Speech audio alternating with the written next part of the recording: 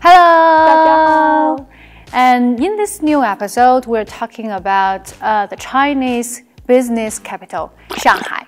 Shanghai is a huge metropolitan city with people from China and from countries all over the world. There's 25 million people, which is like 3 Switzerlands combined.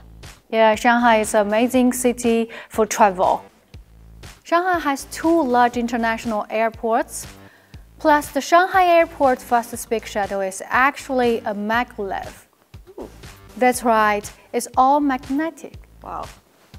Shanghai hosts a financial market system with markets of currency, capital, foreign exchange, futures, gold, and equity as the main components.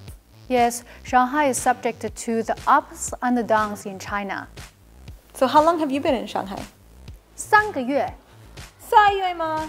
这么短。所以呢，你了解上海吗？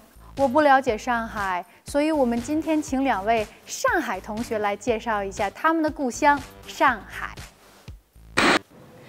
老早子大家讲到亚洲的经济中心，首先想到肯定是东京啊、香港啊、新加坡。对。现在大家想到啥地方？上海。现在上海呢有交关世界第一、亚洲第一、中国第一。对，我来告大家讲讲，上海去年的 GDP 已经是23560亿了。搿是全中国第1名，而且是亚洲第2名，而且保持了搿位置已经下去长的辰光。我再告大家讲，人均 GDP 已经97000多块，搿啥概念啊？发达国家水平啊！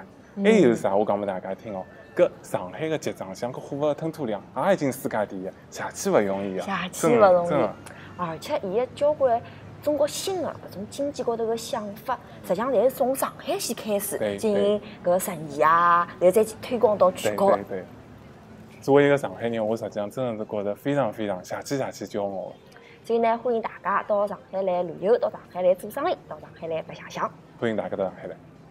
So now you've heard from our Shanghai experts. It's an amazing city. 所以我们强烈建议您来上海走一走，看一看。So see you next episode. 不见不散。